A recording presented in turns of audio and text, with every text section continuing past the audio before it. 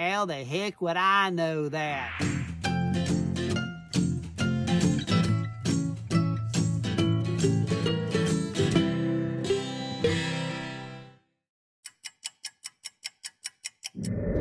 Hey everyone, this is John Kernahan, United Tiny House Association, coming at you with today's Tiny Talk.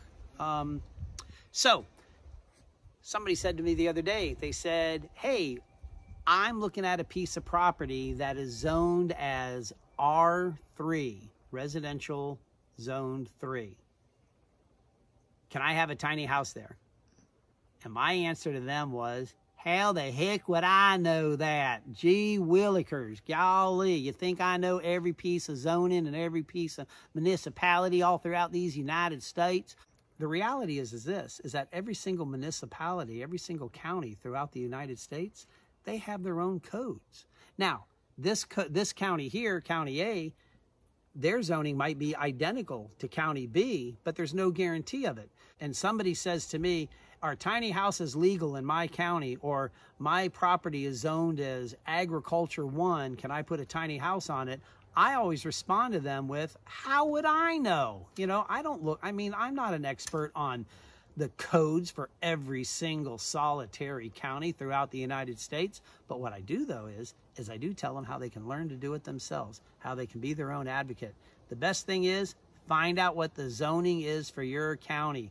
Don't pick up the phone and ask a zoning commissioner or a zoning agent or anything. Find it in print. If it's not online on your county's website, and if you pick up the phone and you ask them where it is online, if it's not online, then go down and pick up a copy if they aren't able to email it to you. You need to see pen, ink on parchment on the codes for where you are at or where you want to live to know what exactly they are. I can't stress enough.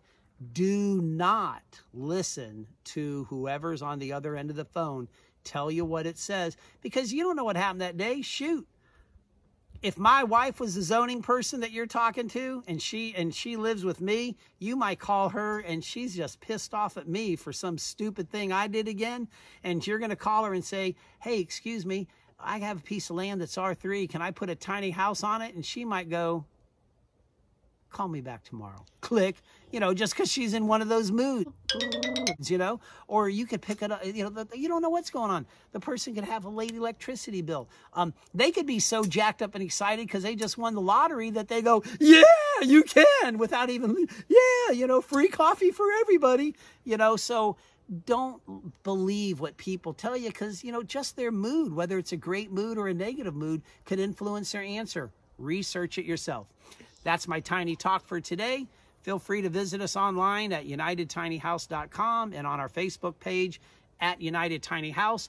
But also, if you want to learn more about funny tiny talks, not these serious ones, visit Finn and I on Facebook at Tiny Talks, communicating with laughter and love.